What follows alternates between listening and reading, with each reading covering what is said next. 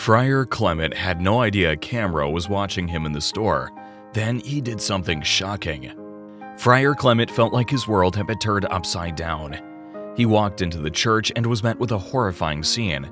The church looked like it had been hit by a tornado, with destruction everywhere. Graffiti covered the walls and shards of glass from shattered windows lay everywhere. Worse still, the gifts Clement had planned to give to the children that Sunday had been destroyed, some stolen.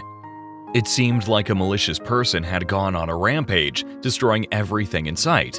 Amidst the destruction, Clement fell to his knees and wept bitterly. He wondered why he was facing such persecution when all he had done was serve the people as a good priest. After composing himself, Clement knew tears wouldn't solve anything. He needed to pull himself together and find a way to restore the church. As he navigated the debris, a sharp edge of a broken bottle pierced through his slipper and into his foot, making him gasp. He felt a searing pain as the glass sliced deep into his skin, reaching the sole of his foot.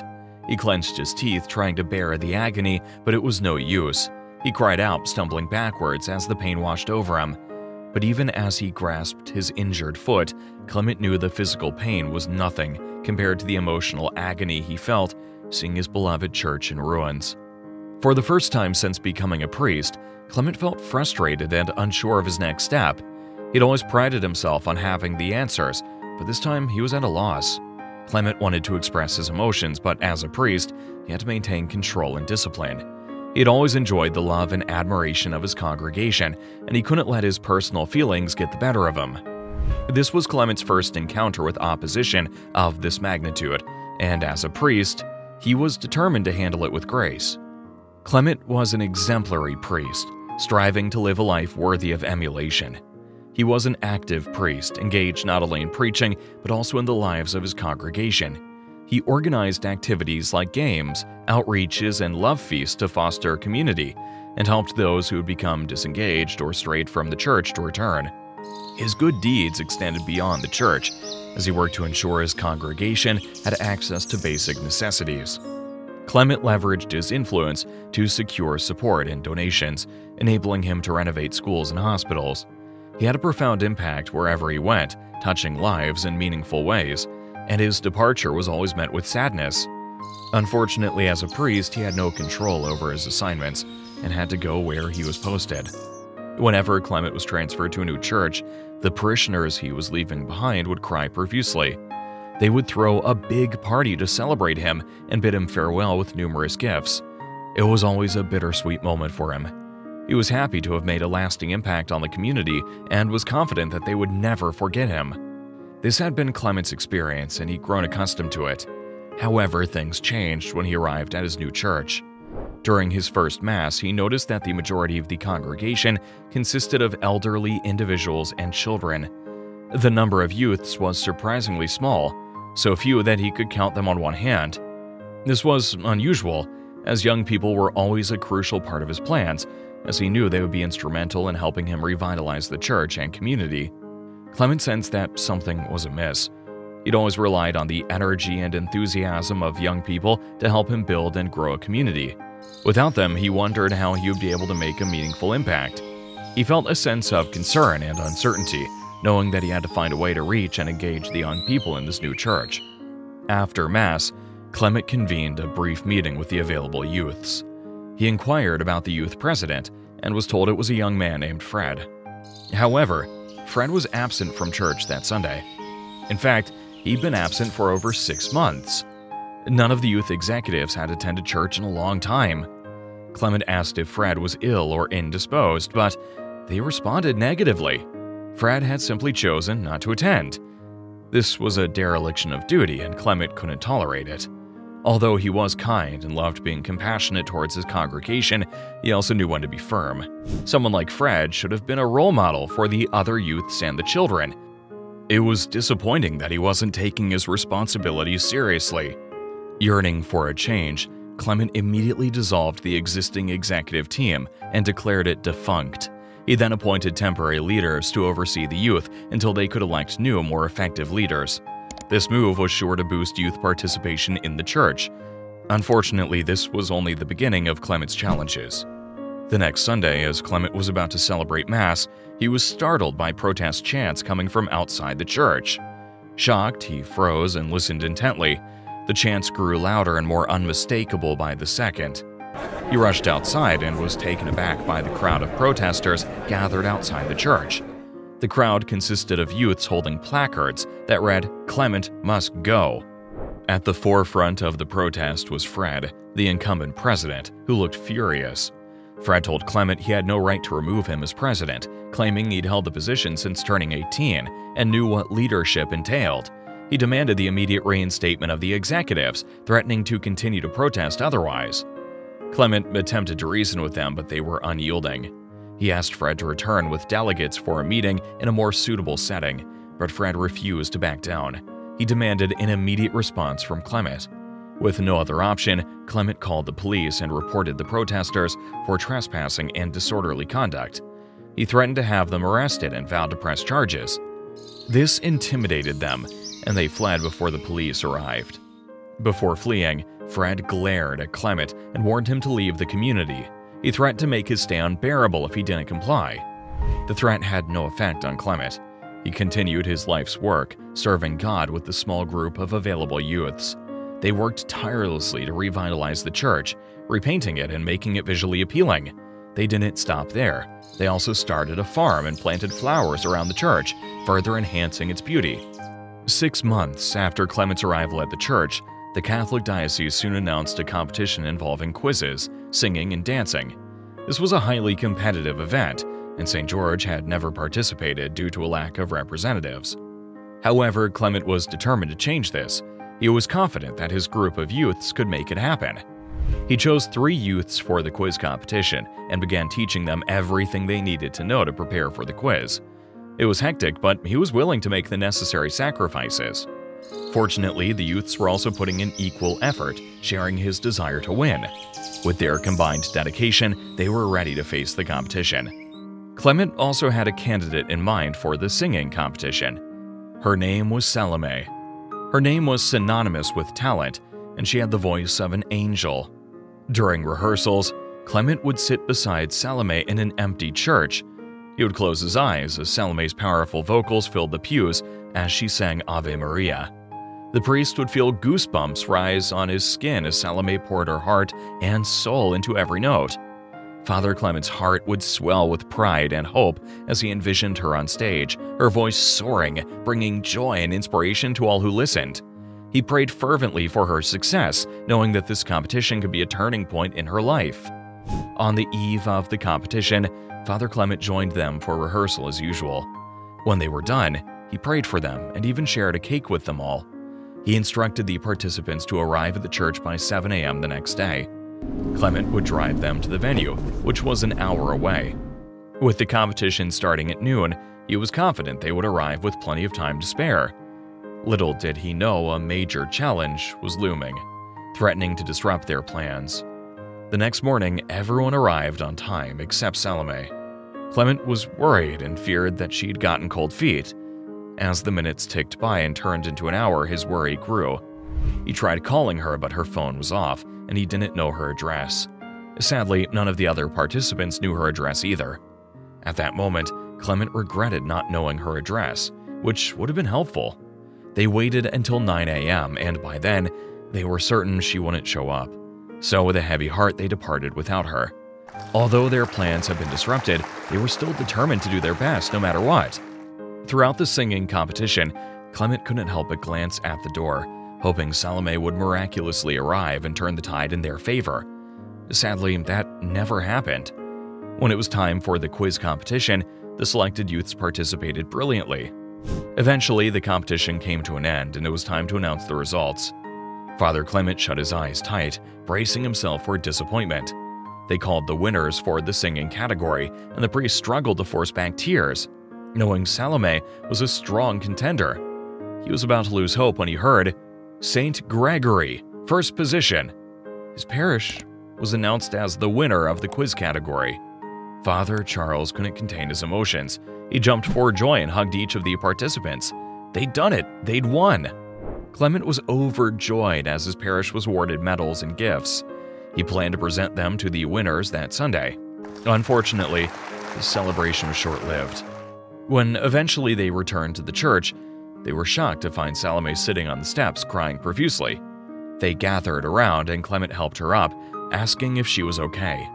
She nodded, then burst into fresh tears. She apologized for disappointing them. She explained that she left home early for church but had been ambushed by a masked man who dragged her to an abandoned building and held her captive. He told her she wouldn't participate in the competition. Clement was devastated. He was accustomed to being targeted, but he wouldn't let anyone harm his parishioners. He suspected Fred's involvement, but he lacked proof. Besides, Salome mentioned that the attacker had a mask, making it impossible for her to identify him. Clement assured Salome that there was no need to be sad. She was safe and the team had won the quiz competition. He assured her that everything would be okay and he would handle it. He promised she would participate in the next competition and emerge victorious. Despite the challenges he faced, Clement remained determined to protect his members and uncover the truth behind Salome's abduction. Little did he know this was only the beginning of a greater threat to the church and its community. The next morning, Clement woke up to find the church vandalized. Everything in sight had been defaced and destroyed, and the competition gifts had been stolen. This was pure evil. Clement still suspected Fred, but this time he no longer cared about obtaining proof. He reported the vandalism and Salome's abduction to the police, informing them that Fred was the suspected culprit or mastermind. The police promised to investigate, and Clement continued with his life as usual. Saturday arrived, and he still needed to present the gifts to the winners the next day, Sunday. But since they'd been stolen and destroyed, he decided to replace them with his own funds. That evening, Clement drove to the store to purchase books for the kids. A staff member offered to carry the books to his car, and Clement thanked him profusely, telling him where the car was parked. Clement had grown accustomed to this kind of gesture over time and found it was always better to accept their help rather than decline. The staff hurried ahead, while Clement followed at a more leisurely pace, twirling his car key around his finger as he made his way toward the exit. However, as he approached the door, he noticed a young lady standing suspiciously near the perfume shelf. Her posture suggested she was trying to hide something. Clement slowed his pace, keeping an eye on her while pretending not to notice her. The young lady glanced around, ensuring no one was watching. Quickly, she picked a perfume off the shelf and slipped it into her jacket pocket. Then, after another glance around, she walked towards the exit, trying to appear nonchalant. Clement shook his head sadly as he watched her. That was clearly theft. Clement's conscience wouldn't allow her to leave with the perfume. However, he also knew that involving store management could be embarrassing for her, so he opted to handle it himself. Clement decided to approach the young lady and address the situation discreetly, hoping to resolve the matter without causing her unnecessary embarrassment. As she walked away, Clement hastened his steps, catching up to her and gently tapping her on the shoulder. Her eyes widened in shock, but she relaxed when she realized he was just a priest. Clement asked for her name, and with wary eyes, she told him she was Shay. Clement confronted Shay about stealing the perfume. He asked her to immediately return it. He promised not to report it and suggested they leave the store as if nothing happened. Shay feigned ignorance, trying to leave, but Clement stopped her at the door. He warned her that if she remained stubborn and refused to return the perfume, he would alert security. Shay angrily pulled out the perfume bottle and dropped it on a nearby shelf. However, Clement wasn't satisfied with that. He instructed her to return the bottle to its original shelf, explaining that leaving it on a random shelf would cause more work for the staff. At that point, Shay became enraged, demanding to know why Clement was harassing her. Before Clement knew it, Shay suddenly screamed and loudly accused him of inappropriate touching. She continued, screaming that Clement had been trying to flirt with her, but she had rejected him and he wouldn't take no for an answer. Clement was shocked by her outburst. He couldn't believe she would make such claims about him when all he tried to do was spare her embarrassment. He was so shocked that he stumbled backwards, his mouth agape, as Shay continued to hurl accusations at him. The other customers watched in shock. Some were disgusted and angry that a priest would do such a thing, while the rest struggled to believe the girl. Clement tried to deny her claims, but Shay drowned him out, raising her voice and calling him a liar. Things were looking increasingly dire for Clement with each word Shay spoke. If he couldn't convince the crowd he was being framed, it could ruin his reputation and further strain his already tenuous relationship with the church. For some reason, Clement couldn't shake the feeling that Shay's goal was precisely that. She seemed bent on punishing him for interfering with her theft. Shay continued to hurl accusations and insults at him. She claimed to be terrified of him and horrified by the thought of what he might do to others. Clement repeatedly insisted he'd done nothing. He revealed that Shay had stolen a perfume bottle, but she vehemently denied it. When he showed them where she had hidden it, she denied it again, claiming he must have planted it to frame her. The situation was spiraling out of control, with Shay's false accusations and Clement's denials fueling the chaos. Clement knew he had to find a way to convince the crowd of the truth before it was too late. His reputation, and possibly his position, hung in the balance. Just then, the manager intervened, asking them to keep the noise down. He offered to resolve the situation once and for all. He took them to his office and showed them several screens displaying live footage. Clement didn't know that a camera had been watching him in the store. The manager sat down and started typing on the keyboard, rewinding the footage to where Clement first spotted Shay. They then saw that she'd indeed stolen the perfume and hidden it on a shelf near the door. However, Clement did something shocking. Instead of being satisfied with the footage, Clement asked the manager to rewind the tape again, despite his shock. He noticed something he wasn't sure about.